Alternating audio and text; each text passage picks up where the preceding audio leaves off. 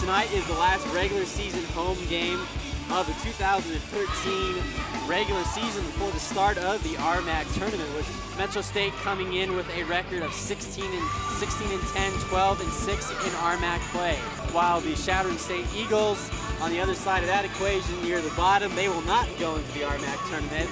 Tor sends it over, trying to kill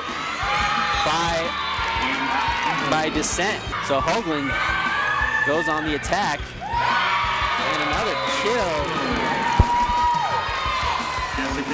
And Jester in that timeout must be working. And that kill by the Eagles, and that will do it for the first set.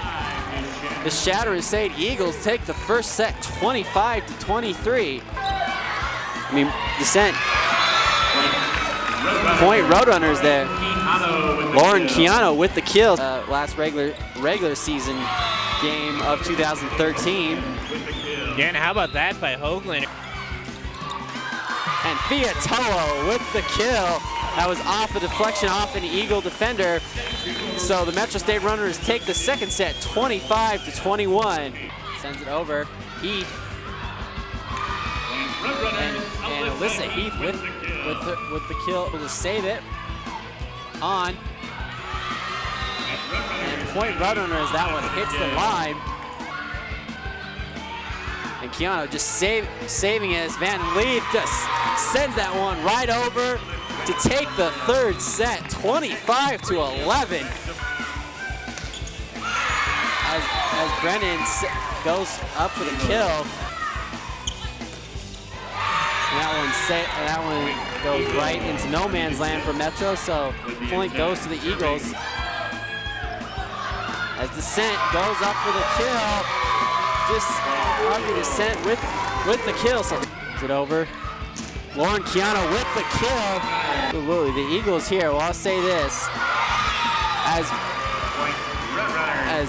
as Brandy Tor tonight, though. A nice block by Fiatoa. Tor sets it up for Han with the kill, and that will do it. The Metro State Roadrunners win this match. I felt like we came out a little flat. After last night, I thought I was hoping for a little bit crisper start. But, you know, when it came right down to it, our team responded. I called on them between sets 2 and 3, and they came out and played very well in the third set.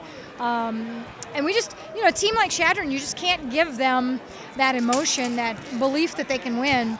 And we did a couple times, and so, you know, we took care of our business in the fifth set. I'm not surprised that this was this kind of match, just in light of the way they've played other teams in the last part of the season. Just talk about your experience here the last 2 years. Oh, it's been amazing. I would do it a million times over again. I absolutely love it here. I love the coaches. I love the girls. I love everything about it here. I mean, it's been more than I thought it would be, and we're still going, so that's awesome too. A lot of people don't get the chance to keep going on after this game tonight, so I'm excited.